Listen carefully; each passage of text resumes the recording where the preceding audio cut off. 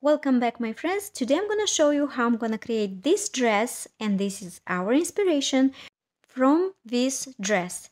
This dress my customer paid $300 from China, and she wanted to redesign it into something couture.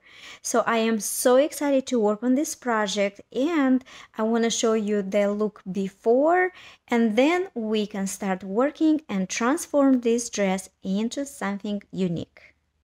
So this is the back side. As you see, you have a long tail. It's so huge, it's literally almost doesn't fit in my studio, but it's fun project and I'm excited to work on. So first, what we're gonna start to do on the dress is to remove all these sequins on the dress. We also need to add lining, and we're gonna remove these cups and change it into the tan color. We're also gonna remove some of the sequins from the sleeves, probably all of them because it's scratching her. So we wanna redesign it into more with 3D flowers, and we will leave on the skirt all these sequins, but we're gonna get rid with the one from the edge.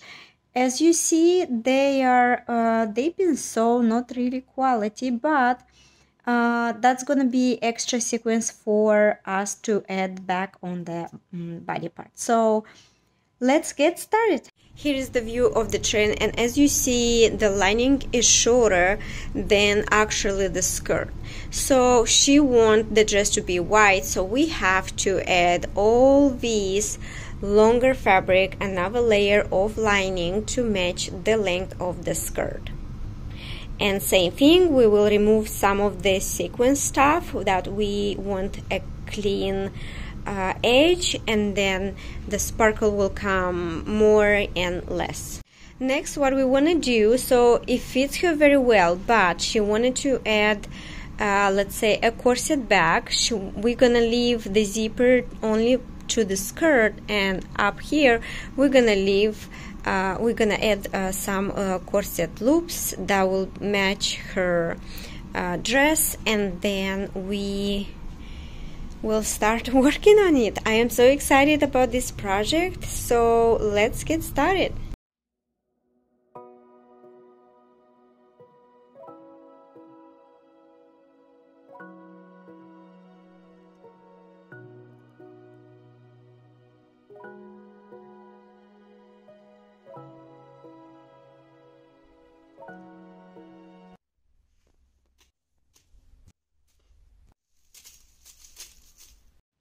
Alright, so all the sequins are removed, and after that, now I'm gonna start working on the corset, and at the same time I have to do the pattern for the sleeves. I have to cut these bits because it's really bothering her, so we want to make sure it doesn't stay here, and then we want to design sleeves. So we're gonna start working on and do. Removing the sequins part, it wasn't the easy part. They were sewed with the fishing line. It's very thin, clear line. So you have to be very careful when removing, so you will not ruin the fabric that is under. So now what I'm gonna do, see, I'm just gonna removing the zipper, and I'm gonna remove the zipper until the waist. So this part is gonna be our corset, and then here I'm gonna add some hook and eye, and she's gonna hook it together. So far this is our progress.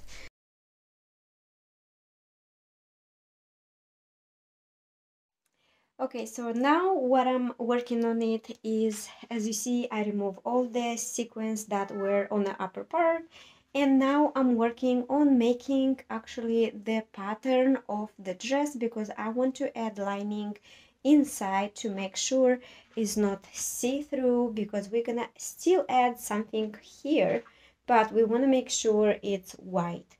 So this is how I make the pattern. Just want to show you. So I just put it on mannequin and I make sure it's smooth and pin it, and this is the first part of the pattern.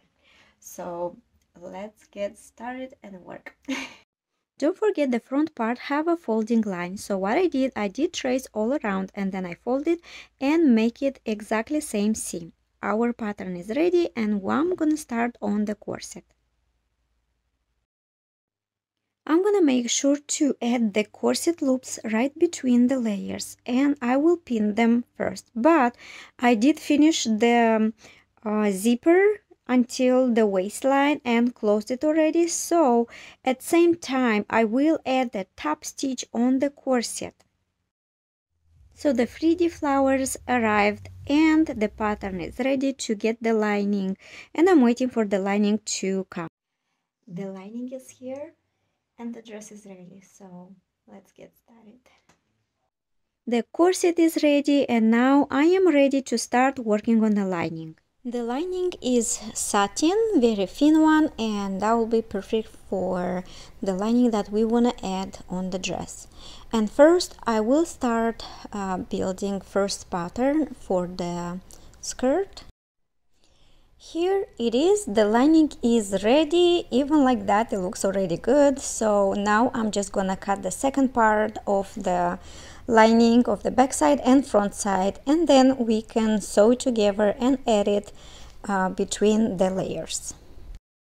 Of course, serging the edges and also to press for the great quality.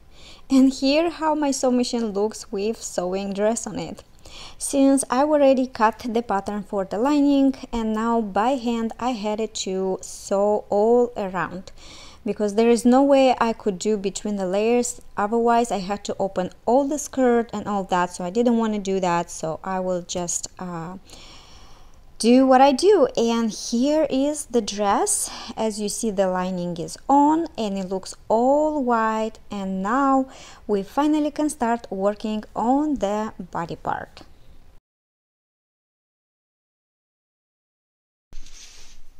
So here I am, this is the third day working on this redesigned wedding gown. So what I'm gonna do, we bought this pearl lace from Kiki Textile, and we gonna do pleated lace top, and then it's gonna go all the way to the waist, and then we're gonna sew some pearls, so we have this view from a lot of pearls and a little bit and nothing. So yeah, so let's have fun. To create these small pleats was not easy task because the beads are very heavy and were pulling all the fabric down. So I had to add pins every single pleat on every 2-3 inches to make sure it stays on. And then after I finish, I had to do small stitches with needle and thread as well. And now, after we finish the top part, I'm gonna start cutting these cute little butterflies and start applying on the body part. As you see, I'm applying butterflies, 3D flowers, and the sequins that she used to have. I didn't sew yet all by hand because I wanted to kind of like apply flowers, and since I will hand sew it, it will be on. And at the same time, I will have to finish the edges by hand. So this is so far my progress right now. So today is a third day, and as you see, I made the pattern for the sleeves. So we're gonna try on the sleeves and see how that is gonna work, and then I add some like of flowers and butterfly, just kind of like see how it's gonna look. We'll see if she wanted to add up something of the sequence so we can match with the bottom, and then when everything is done, we're gonna add more flowers, and also we're gonna add some butterflies on the tail. So I am so excited, so let's get started. So I did finish one strap to see how it's gonna look, and we'll add some butterflies. So far it's perfect, we just need to do some changes and I'm gonna start working again. So this is our 5th day. So as you see, I sew some beads here, and then here I start to sew teeny tiny butterflies, and now I'm just gonna try to pin all these butterflies and see how everything works, and I will have to finish all this here.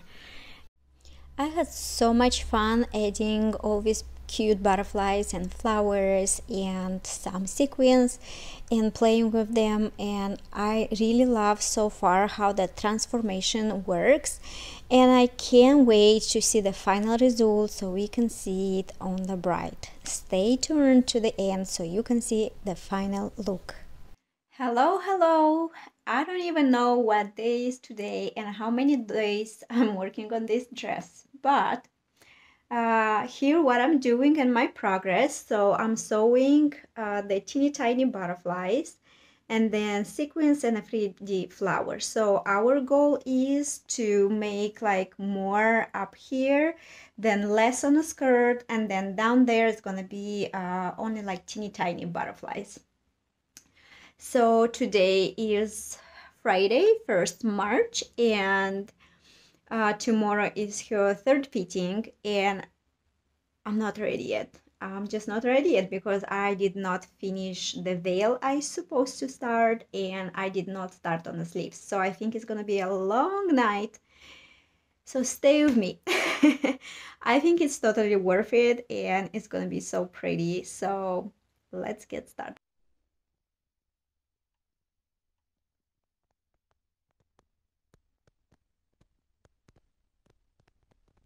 It was so much handwork that I decided to take a break and start working on a veil. So the veil is gonna be very wide, so I just cut exactly the length I needed, and now I just need to finish and cut exactly same round shape at the edge, and then we can start working actually on the veil and making it. The veil is so puffy and it's so cute. Now the hardest time is to sew and apply all the butterflies. I also added some horsehair at the edge so it will give some volume, and so far this is our veil and I am so excited to start sew the butterflies. After I pinned the butterflies, I sewed them. I did not put them a lot. I just want to double check with the customer if she loved it or she wants more to add. It's 12 a.m. and I'm still finishing the veil.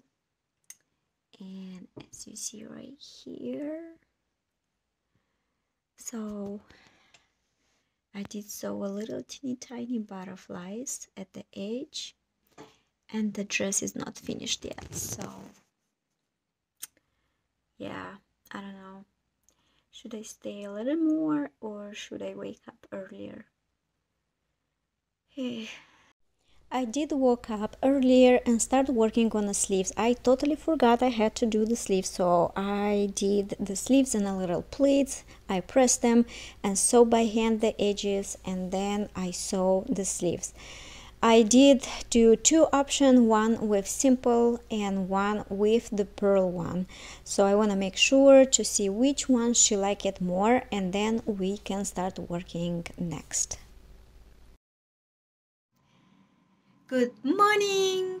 So today is 2nd March and I did stay a little later, but I did wake up at 5:30 to finish the dress, and as you see, the upper part is all done. Yay! We still need to add some butterflies on the bottom, but that's okay. We still have time until April. And I'll also added teeny tiny butterflies on the veil and on the edges. I want to see if she want to add some like pearls or if she want to add anything on it, or so yeah. So today we're gonna check with her.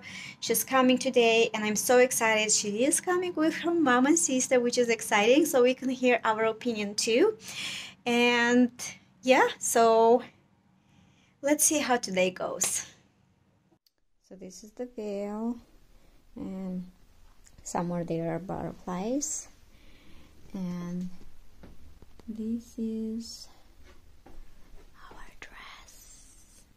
I still have to add some butterflies more, but yeah.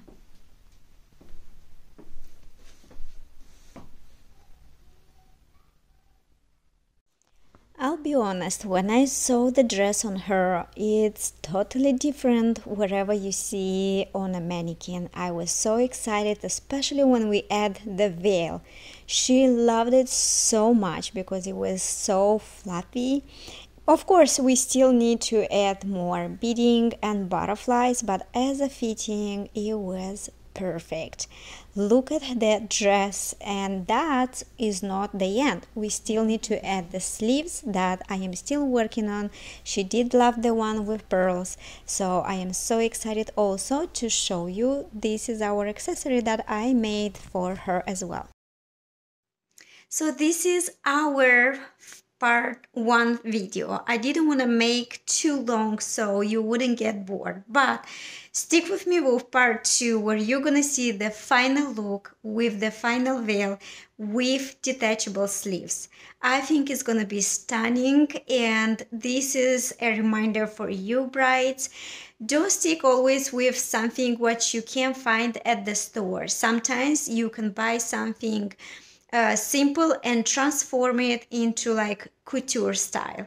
I am very excited to finish this project, and maybe this project will inspire you too. And just upcycle dresses, why not? You can do so much with them. Thank you so much for watching this video. Stick to the next one, and I think you will be hopefully impressed, and I will really appreciate if you would comment and let me know what do you think about the video and the project that I worked. Thank you so much.